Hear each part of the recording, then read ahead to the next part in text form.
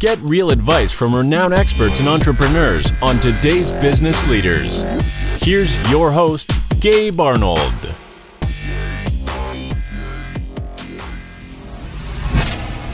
All right, on today's show, we have Tina Forsyth, and we are going to be talking about entrepreneurship and also something that I am very passionate about. We're going to talk about leading yourself, and we're going to learn a lot about Tina's journey. So thank you so much for being on the show, Tina. Yeah, happy to be here. Thank you. Awesome. You put a lot of very interesting and applicable things in the notes you sent over, so I'm excited to get into those. But before we do that, I'm curious, when did you first realize that you were an entrepreneur? I was actually about 10 years into my business before I realized I was an entrepreneur. I always look at, especially the early days of being in business, it was sort of a following a trail of breadcrumbs scenario for me. I never set out to be an entrepreneur. My parents owned their own business growing up. So I think it was in me, right? Like my parents always owned businesses, up until the point they retired. So it was in me, but I was about 10 years into, as I like to say, working for myself. That's what I would always call them. I would say self-employed, or I'm working for myself, or something like that. And I had a conversation with actually the lady who helped me write my first book. Her and I were having a conversation one day, and she called me an entrepreneur. And I'm like, oh, no, that's not, I'm just self-employed, or whatever the phrase was. And she's like, wait a minute, like, you just wrote a book, you've created this program, you've done this. Like, she was listing out these things that I had done. And it was like, oh, okay, I think I am that. So, I mean, I guess I was, to whatever degree up to that point, but I started my business in 99. So it was about the 10-year mark before I really owned the fact that I'm an entrepreneur.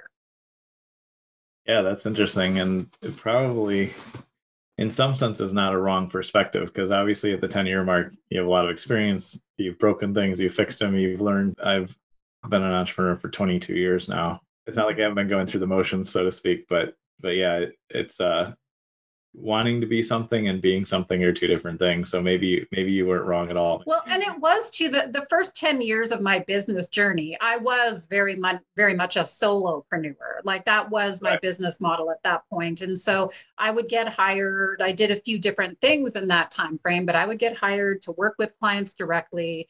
And it was just me basically doing what I was doing. And it was about 2009 into 2010, that's the stage where I say my business got bigger than me, and purposely so. I was making different changes to my business model, shifting into training and coaching as opposed to being a one-on-one service provider. And it was when that stage where the business got bigger than me was definitely the stage where it was like, ooh, okay, this is a whole other ballgame now in so many ways.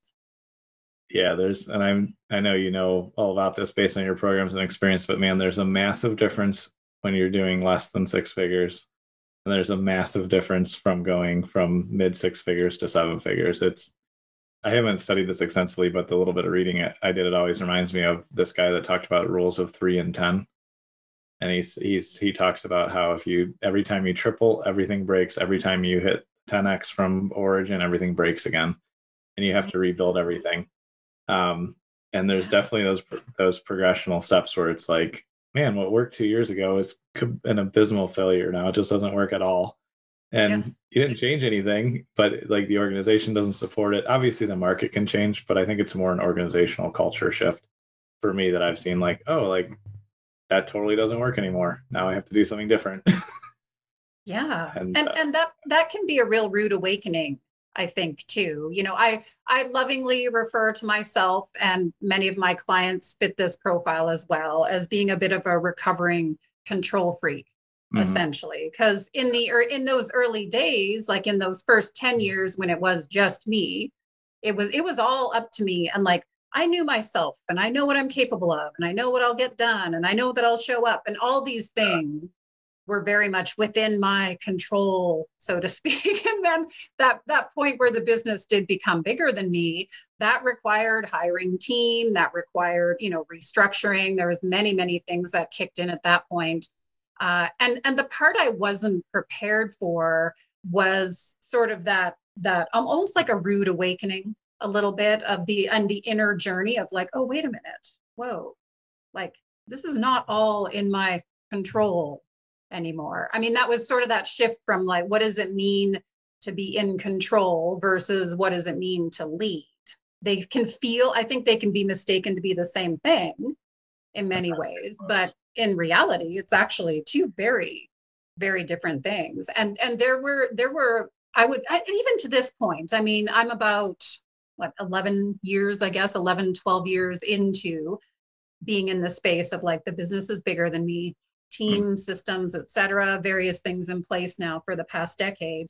And even now I have these moments of like, that creep up. Like you're saying, Gabe, like every level brings this whole other piece of like, ooh, that no longer works. Or I can't get away with, certain things anymore that maybe I've been hanging on to. So it is a bit of a journey that way. Yeah, I think for me, this, and like every year I learn something new. I'm like, oh, I should have known that for years, but I don't. Um, earlier this year, or maybe a year ago, within the last 12 months, it really hit me. And I was like, I now have to start selling things that my team can do. And selling what I can do is no longer effective or profitable or wise because I'm one person and I do a lot, as CEO, and I do some business coaching, consulting, and like I do a lot of fun things but I can no longer sell what I can do. I need to sell what my team can do. And like, it's like, holy shit, I have to really, really absorb that and start operating differently because I believe up until that point, I was like, oh yeah, we can do that because they can do it just like me. And that's not fair or accurate on any front. And it doesn't leverage a team. And so it's a really interesting journey to go from solopreneur or super small team of a couple part-time people. It's a different world. It's very challenging and very exciting. But man, the stuff I'm trying to solve now is I never would have dreamed I'd have to solve these things. No. Well, that's the thing, like in the early days of the business journey too, and rightfully so. It's like our early days focus is, all right, what am I selling? Who wants to buy it? Does it work? Do people want to buy it again? Like it's all that proving the business model piece. Right. And so much on the front end of like, let's get money, let's get clients, let's get this engine running. And I find too that, when we get to that point of like, it's almost like, woohoo. I mean, I used to think that making six figures was the answer, that the skies would part and the angels would sing and I would never worry again. Like that was my goal for many, many years.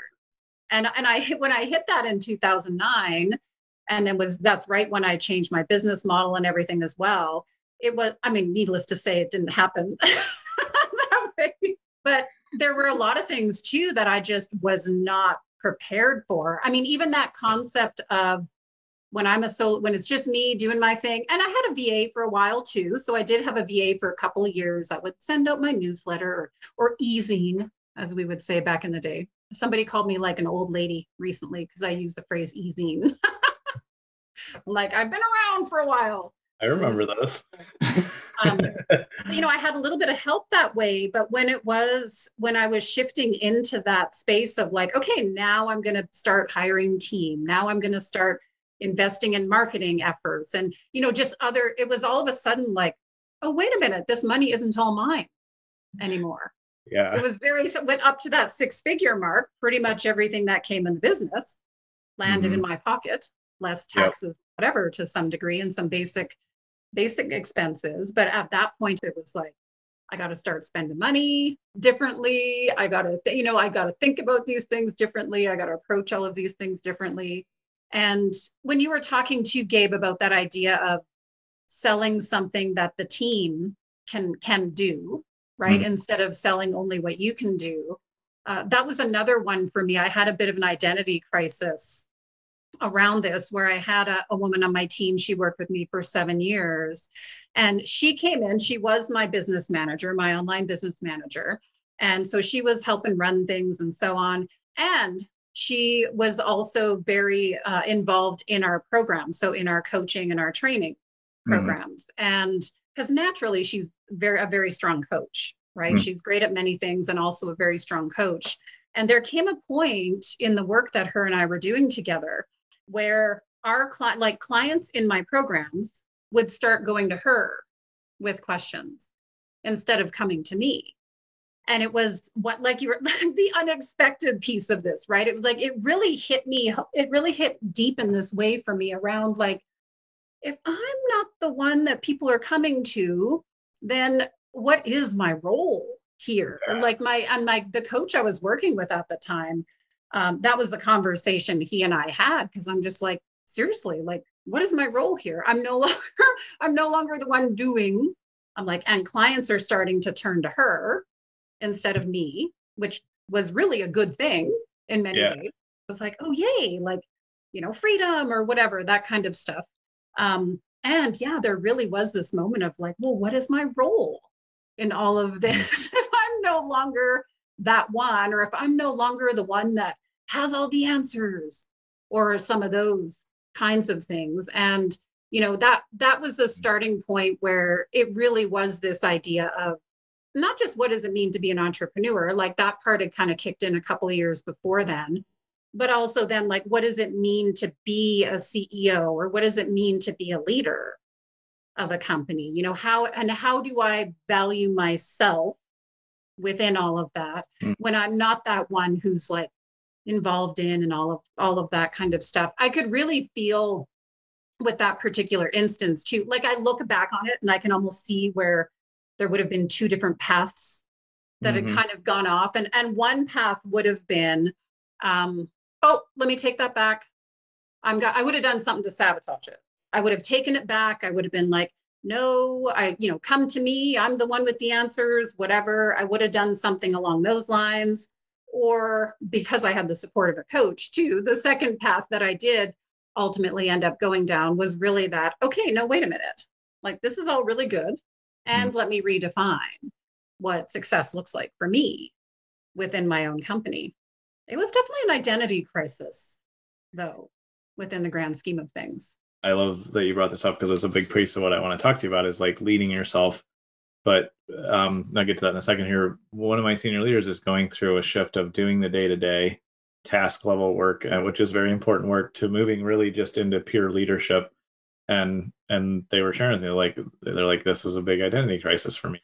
And it was good for me to hear that. And like, I don't operate that way with like any identity issues around those things.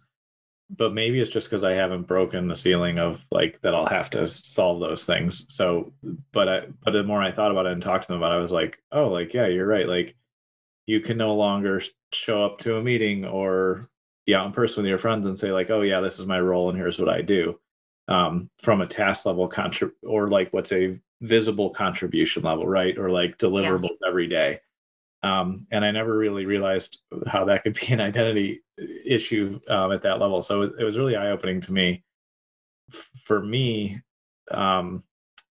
I don't know. I don't feel like I have a lot of skills or language around this, or even I don't know if I've had high awareness around it. When you mentioned like leading yourself, that really stood out to me, because I've always tried to look, what's the next step and what's going to solve this for the team and what do we need to do next? And you also said something else really like about kind of like following the breadcrumbs. I feel like I could give a lot more credit to luck or following what's in front of me than saying, oh, I had this big strategic master plan, because I didn't. But it has evolved to where like I was smart enough this year to pull myself out of operations, and surprise, surprise, ops is like 100 times better. Yay!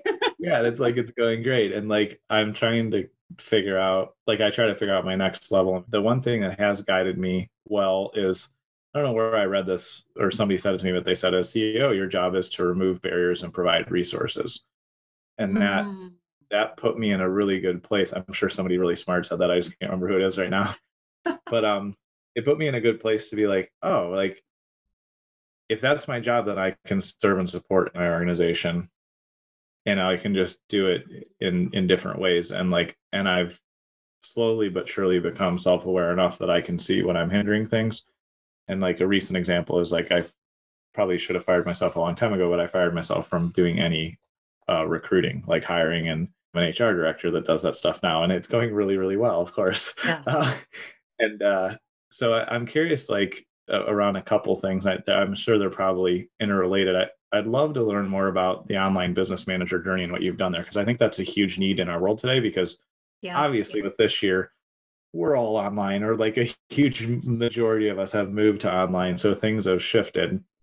And I've stumbled my way through that, and finally got, in the last few years, got a really strong structure for how we operate. But I'm curious about that, and also about what you've learned about leading yourself. You're not just looking outside, it's more internal work. So I'd love to hear more around that stuff. Yeah. The online business manager side of things, that again was sort of a trail of breadcrumbs kind of journey for myself too, where so back in 2000-ish, give or take, I came across the coaching industry at that point and really fell in love with the concept of the coaching industry.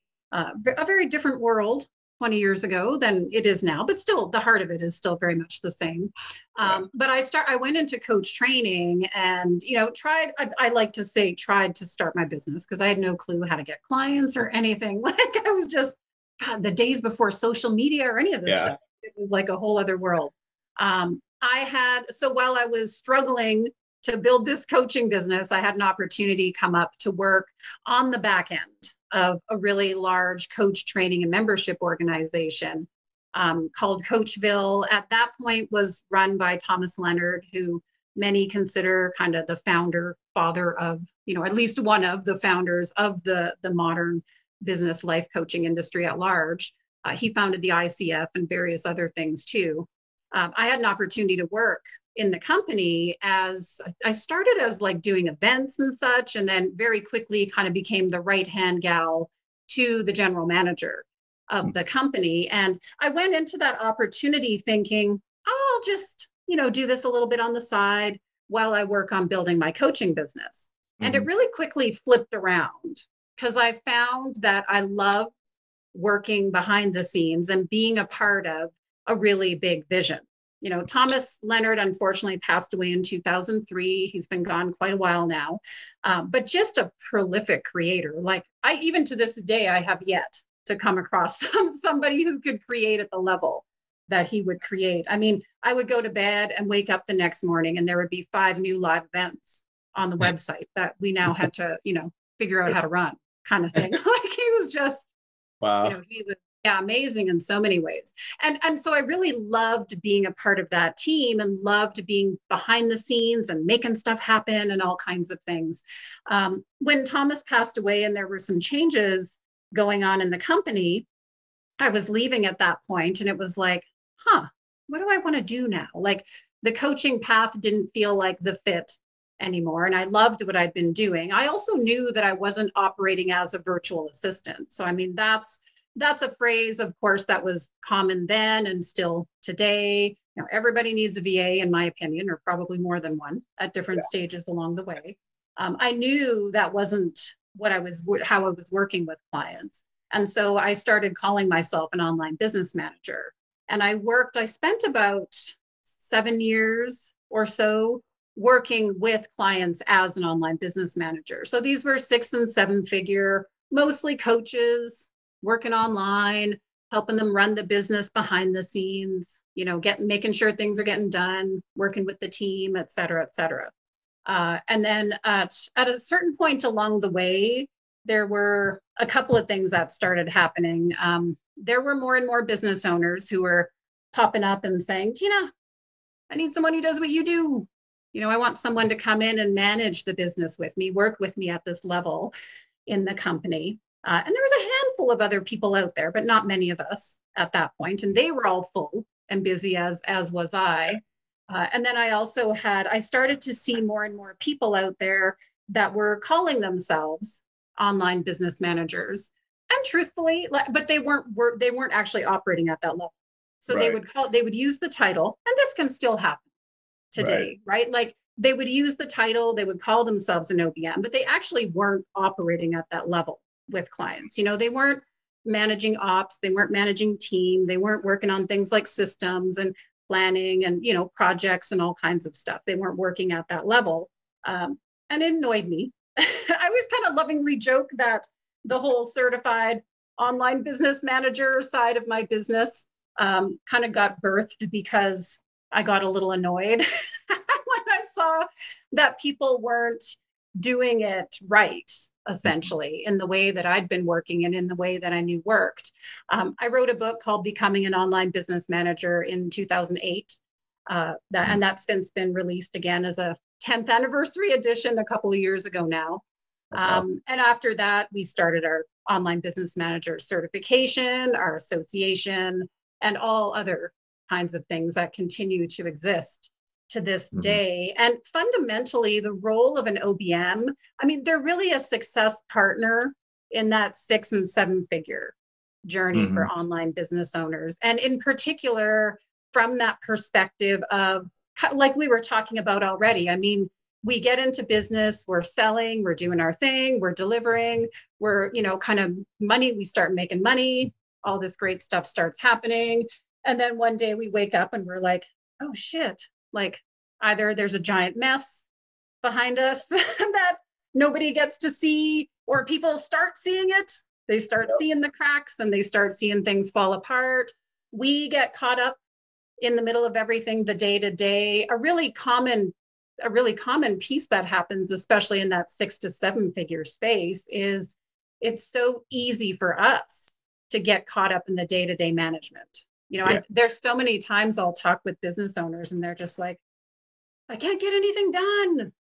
I'm constantly checking in with team and giving them whatever and working on this and that's going on. And oh my gosh, and I'm trying to do it. And they're just like, I can't get anything done anymore. And that's sort of a symptom of being too caught up in that day-to-day management of everything. Because at a certain point, what is that? Like you were saying earlier, there's that phrase where you're like, I can't remember who said this.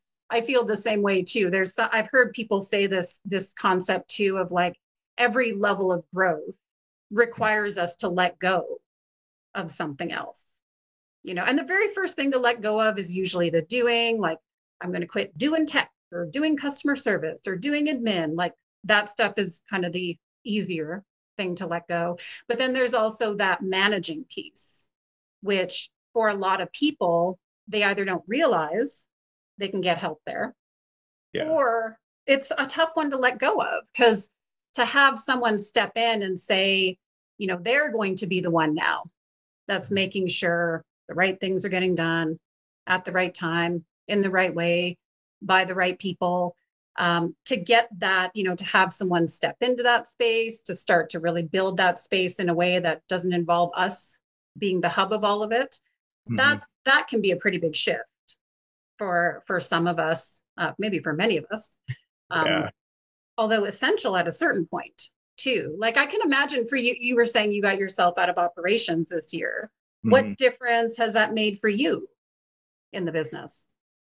Like my goal, the big difference is like my goal is to really serve our clients well. And I noticed for the 2 years prior that was slipping and we were flatlining in my book. And flatlining to me is growing less than 10%. So it was starting to flatline a little bit or getting close to that. And when I stepped out of it, I realized a couple things. One, I realized that I'd maxed out my natural ability as a manager, which I had to develop anyway, because I 4 or 5 years ago said, I'm going to become an excellent manager because that's the stage we're at and I need to manage my team well. And that was when we had like 25 people. And so I was able to manage 6 or 8, and then the other people got managed somehow or through some layers. But now with 55 people on the team, like I'm way out of my depth in time and skill. And so stepping back, mentally, like the mindset was a little bit tougher, but fortunately my COO I brought in is really experienced and in a good way, like very controlling of his end of the business. And so not controlling of people, but controlling his end of the business. And so he was super aggressive with me in the right way. And it's like, I got it. Don't worry. And he didn't let me down, which is, I've had that happen. Like I ended up letting a general manager go this year because they weren't doing what he's doing now. So Yeah. I had tried to take a step in that direction, but really I had unintentionally hired somebody that was just saying yes to me all the time, which is not effective. Yeah. And then but I got it right. Fortunately, only second time around. It usually takes me longer than that. Um, and and this time it was like, all right, cool. Like the less I stick my fingers in, the better things go. And so I just need to step back. And so what's been nice is like for the first time, I'm actually like doing strategic planning for objectives I want to get done, working on higher level things, and I'm primarily focused on leadership development now. And I believe everything rises and falls on leadership. So I probably should invest time and effort there. Um, and so, yeah, it's been a really interesting shift. And I've been a little bit scared, but I've made the conscious choice to let my team learn without me being involved very, very closely. Like I'm here to support them and catch them if there's going to be a big fall or a big problem, but I Yeah. rely on them to tell me if that's the case instead of me being, the helicopter parent and like not letting them fail. And so I made a choice a few months ago because things were solid very quickly after I brought in my COO because that was in March. Things were rock solid. And then I also made the choice and I told him and a couple other team where I said, I'm choosing to invest in your guys' learning. So if we make mistakes, that's okay. I will be here to help you, but you have to solve them because that's how you learn. And that was scary. Yes. but I'm happy that I made the choice and made the gamble because it's worked out well. But it's been a lot of mindset work for sure. Well, and it is that piece too. Like that's some of that letting go part where it's like, when we're from a leadership perspective, we're looking at a team member and it's like, I can see this, sometimes you're like, I can see what's going to happen. Yeah. Going to have, there might be a problem or, because that's the other part too. I'm very much by nature, I'm very much a problem solver. Mm-hmm. Like it's actually how I'm creatively driven. It's like, as someone once said to me, like, oh, you just like to solve really big problems. And it's hard to like shut that down sometimes and be like, no, wait a minute, this is not my problem to solve. Like, let's let them, and I know from the perspective of within our certified OBM community, for example, because an OBM is very much, they're very much functioning in that space of like pre-COO in the sense too, right? A lot of times businesses, they don't need a full-time employee yet. They don't want full-time employees, but they do need that operations support. They do need someone that's plugged into and starting to take care of these things through that 6 and early 7-figure space with clients. And having worked with our certified OBM community, this is I've been on both sides of the coin. That's part of what I find so fascinating is I myself, I'm the CEO of my company. I own my own business. I run my own business. I'm very much that visionary type, that kind of like, oh my gosh, I got an idea. Woohoo. Let's do it tomorrow. Like I'm wired that way. And I come from this world of having been an OBM, although I would be a terrible OBM at this stage. Honestly, like me personally, I would be, but also being really plugged into our certified OBM community and getting to hear from their perspective as well, too, some of the frustrations, some of the like barriers that they feel like they run up into. And a lot of them are based on exactly what you said, Gabe. It's sort of that like helicopter parent or, not letting go of things, not giving someone an opportunity to fix it. I had a conversation with one of our OBMs about a month or so ago. And it was I hear this on a somewhat regular basis too. She was working with a client, brought her in, for specific things. She was doing those specific things. But every time she was working on something, the client would take it back and be like, no, I'm going to take it over now. Yeah. It was just, no, like, give me some feedback. Like, I get that this isn't, perfect or whatever or ready. But it's a really frustrating, like if we're the leaders and we feel like we always have to jump in, or we feel like we always got to fix it, or we feel like, it ends up in this cycle of, oh, I can't find anyone to do what I need them to do. Because everybody I bring in, I'm having to jump back in again. It can start into this cycle. And then on the receiving end, of whoever's on our team, it's like they're just feeling like, let go, for the love of God, let me do something here. In some cases too, it's a challenge. Yeah, I don't think I fully realized until the last 2 years what a big negative impact I have when I step in or when I pull something back that I should trust my team to finish out or not. I did pull something back from one of my leaders this fall because I let it sit. I watched for like 3 months. It was ineffective. The results were ineffective, to Yeah. be clear. And then I was like, all right, I'm going to step back in and solve this because I think I'm better equipped to do it temporarily. But I set a very hard deadline of by June 1st. And I'm like, I'm going to do my work, set it up and hand it back.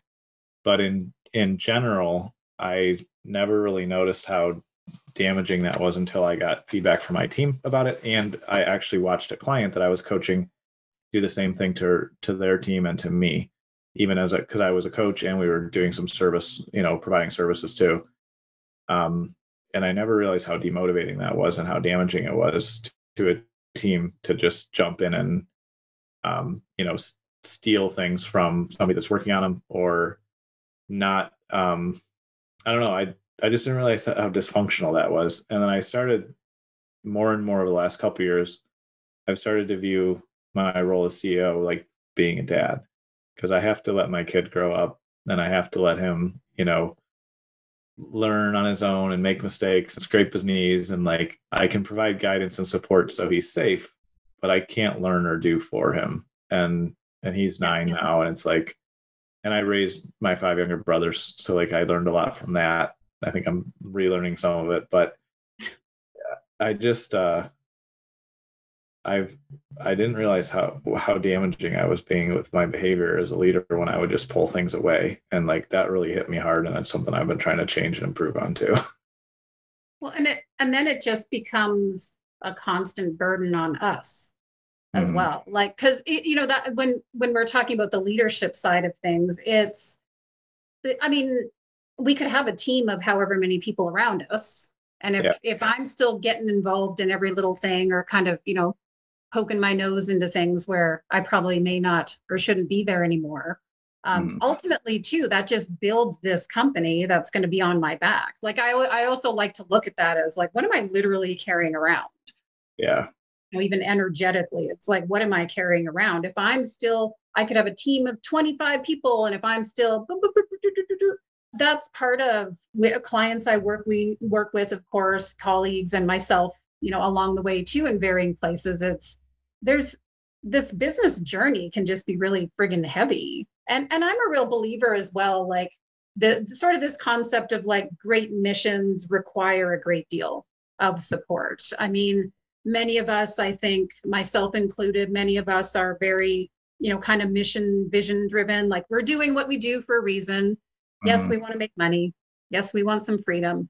That there's things that kick in, but it's also like, okay, I'm here to make a difference. Yeah. In a specific way. And if it's just me doing my thing, I'm going to make a certain amount of difference, and that can be fine. But when we're feeling called to grow and expand and have a bigger impact in some fashion, it's like we end up stifling, and we stifle our own growth, we stifle our own impact, and we can end up just getting in the way of that entire mission as well, too, if we're not careful about how we're running things. Yeah, it definitely can catch up with you fast. And I think the fun part and the challenging part of being an entrepreneur is what's working this year will not work next year if you're growing. And like we said in the beginning. And so that's a big piece of being aware of like, I was making an impact. This is how I made a name for myself and helped people and did all the things I wanted to do. And if I continue to do that, I'm going to put my company in the ground. And it's like, what? Like you have to totally shift behavior and you have to do something that's effective for the level that you're at. So yeah, it's a constant growth cycle for me of trying to figure out what I should stop doing and what I need to do differently, what I need to let go of. And I'm curious, related to what you talked about with your OBM certification and your whole community there, because this is a question around it. So is it a fractional service a lot of the times for people that hire an OBM, where they say like, hey, I just need part-time and then it grows to full-time, or how does that work? Because now I'm in good shape for it. But this is something that I work with a lot of clients, and I'd love to hear about like what does it look like, or how does it fit in, or how do people engage in this process, and like how many people in your community now that they can trust that are certified, and like let's dig into there a little bit more. Yeah, an OBM is generally going to work with clients on that part-time contract basis to start with. So depending on the business, it might be a couple hours a day sort of scenario, maybe a 30 to 40 hours a month kind of arrangement, and or, anything that goes up from there. And so depending on the business and depending on the OBM themselves, there are times where as the business is growing, and it reaches the point of, okay, I need a full-time person in this role, where either that person remains and becomes, a full-time employee, and or that person may step out and a full-time employee could step in at that point as well too. But it really is sort of that idea of like almost bridging the gap in a sense between I'm doing this all on my own and I need full-time employees. Yeah. Which for the most part in the online world, it's really at that as you're bumping up to or just into that 7-figure space where I believe people need full-time employees at that point in the game, if not before then. But there's also a lot of I've never had a full-time employee in my company. I have a pretty small team. We run pretty lean with what we do. But I've never had a full-time employee in my company. And in some ways, I kind of don't want one, it's a good thing if needed and all that. But yeah, really having part of what's really key is having someone who's got their attention on your business. I know one of the big frustrations that comes up when we are hiring contractor, fractional, various types of support is if the person we're hiring, they also have a bunch of clients, or they're running and growing their own agency, or they've got other things that are going on. It can feel like, I want someone who's dedicated to me. I want someone who's really focused on my business, working with me, working with the business, and really plugged into this. An online business manager, they're generally going to be working with 2 or 3 clients at the most at any given time. They might have some projecty stuff they're doing as well, that kind of kicks in here and there. But from that sort of long-term dedicated perspective, they're working with, I would say on average, 2 to 3 clients at the most. And so they are focused on your business, right? They are spending time, every day in the business in some form. I always like to say a little bit tongue in cheek, you don't need to hire an online business manager until you have a business to be managed. So it's generally going to kick in, in that sort of that early 6-figure, usually by the 250, that $250,000 speed bump space that can really kick in. Is generally when people are looking to bring someone in to help in this way. And as you said, Gabe, it might be as simple as 30, 40 hours a month. It might, and then can grow up from there. But really having that person who's in the day-to-day of the business with us. And I define management in a very simple way. The role of a manager is to make sure the right things get done in the right way, at the right time, and by the right people. So it's that mix of the right things. That's about planning. That's about where are we headed, what's coming up, what's the plan for next year, Q1, Q2, Q3, et cetera. They're always looking ahead and starting to plan ahead so that hopefully the business isn't flying by the seat of its pants too much. It can also happen, especially in those earlier stages of growth. The right things in the right way is really about the processes, the systems. The right time is that project management piece. Okay, is stuff getting done? Who's the one that's keeping an eye on all of this? Things are getting done. This person's getting that done. That person's getting that done. Oops, this didn't get done. Let's circle back. And not just from an ongoing day-to-day basis. There is always the lather, rinse, repeat stuff that a business requires. But depending on projects and depending on the type of business, there can be launches and client projects, different things that they're doing. And then also being able to work with the team too. Because there's a fair amount of us that some people love the team people management leadership side and others don't. I would probably say most don't actually. In some ways, not to say we don't like people, but like you were saying, you spent a good 5 years on like the learning to manage people piece. And it's a thing in and of itself. Like it takes a real amount of time and energy and attention to be, I got to find somebody, I got to bring somebody in for this, I got to find somebody ongoing, I need to work with them. Do they have what they need? Are they clear on what they're doing? Do they know what the deadlines are? Is there something going on? Can they come to me with questions? Like there's all kinds of things that kick in around that leadership piece as well. So really, it really is in that space of, we had someone put an RFP through with our association. So our association, it's onlinebusinessmanager.com is where our association lives and where people can connect with some of our certified OBMs there. We have a directory, we have an RFP, a posting service. Both of those are free of charge to access. And, we had somebody put through an RFP just a couple of weeks ago now, I think it was. It sort of tapped into what you were saying too, Gabe, where they're like, I'm not growing anymore.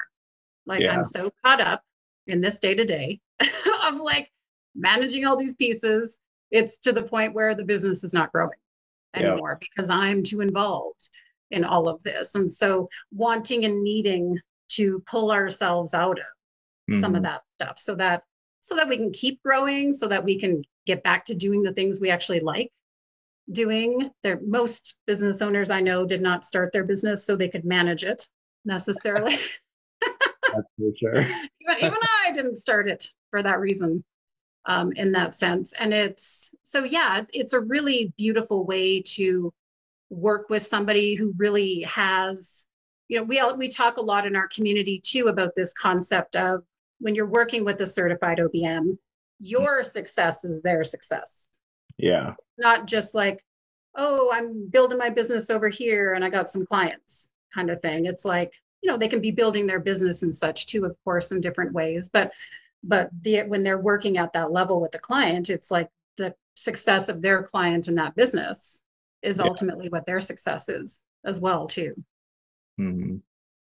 Yeah, that's awesome. I'm so glad that you shared that. And there's like certification for it because we've all hired the wrong people before. So it's good to bring in, well-trained people that are, can help there. And then also that you guys can help people find and hire people out of your community, which is excellent because it's always been a struggle for me, especially early on where I didn't know how to hire, didn't know how to run, didn't know what operations was. And like, you're learning so many things on the fly.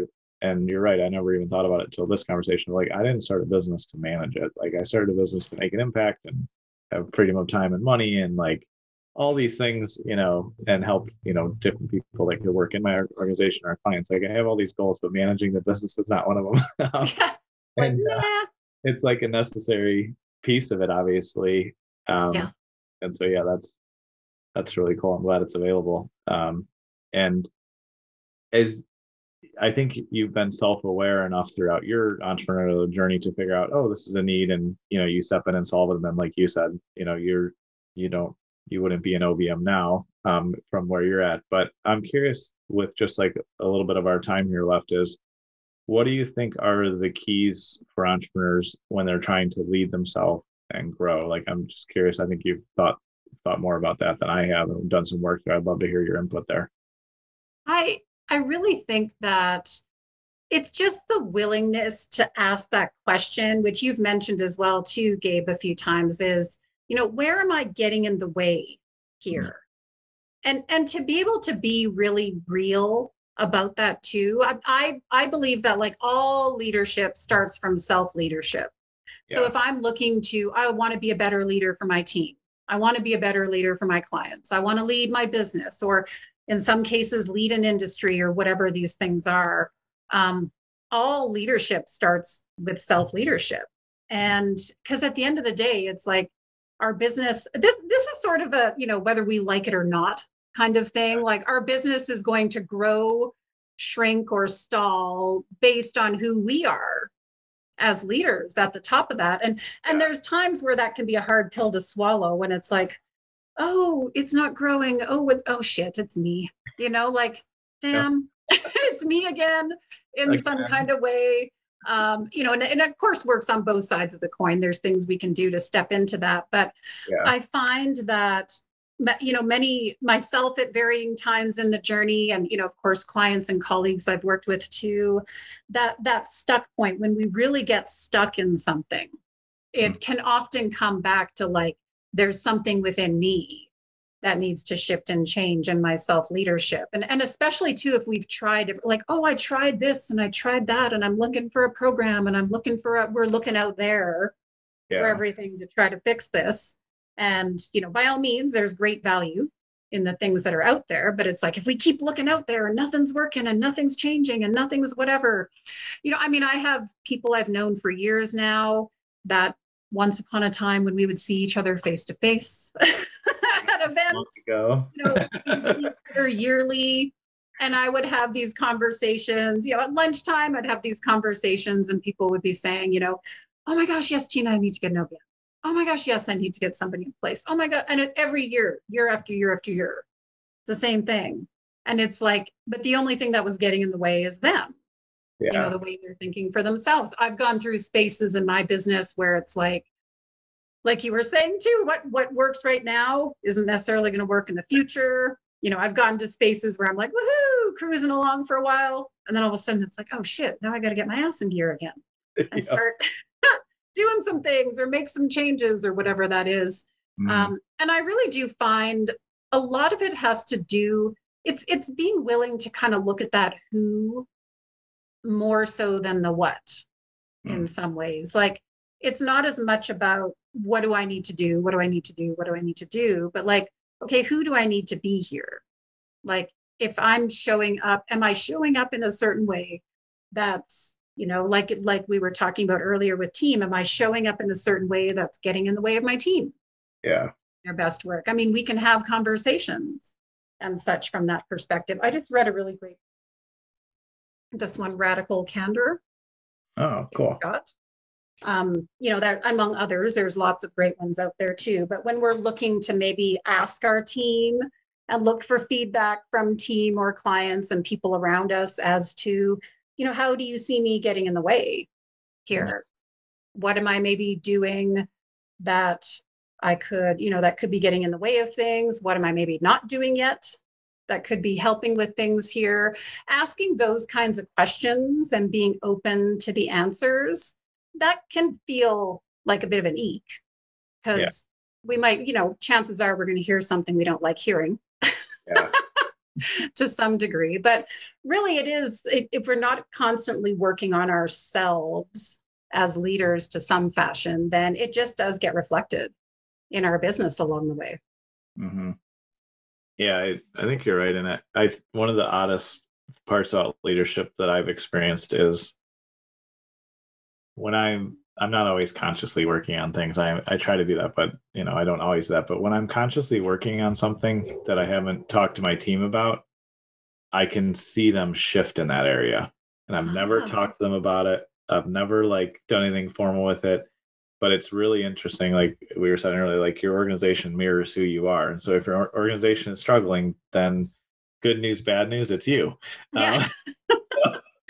And even just in the last few months, there's been some things that I'm like, oh, I'm gonna shift my behavior and attitude around this. I'm gonna make a shift or change. And where I would think it was completely invisible to the team, because it wasn't like we're changing prices or we're changing customer service policies or things you have to dictate or explain to the team. It was just more internal work. And I saw a shift and change in the team. And it's crazy how that works in leadership and with energetically how things are. But yeah, you're right. I like what you said earlier. It's not what you need to do. It's like who you need to become in order to get to the next level. And that's the fun work and the hard work for sure. Exactly. Yeah. Well, thank you so much, Tina. This has been a blast. I love what you're up to and the impact you're making on the world. I can tell that who you are is making a big difference. So I appreciate you sharing this with me and with the audience. Everybody can check out tinaforsyth.com, which we'll have in the show notes and under the video here as well. And just in our last couple of minutes, Tina, is there a particular type of projects or people you're looking to connect with right now, or who are you looking for right now? Yeah, I mean, any main connections are around continuing to educate and share with people about the benefits of hiring a certified OBM, and through a conversation like this too, hopefully this may be those who are in that space of like, oof, I'm carrying it all on my back on my own, hopefully this conversation helps a little bit from that perspective of like, yeah, we really don't care. We don't need to carry the weight of our own business on our own all the time. Definitely. I think that's a drag. Awesome. Well, thank you so much for coming on, Tina. We'll definitely have you back on soon. And I just appreciate you spending time with us today.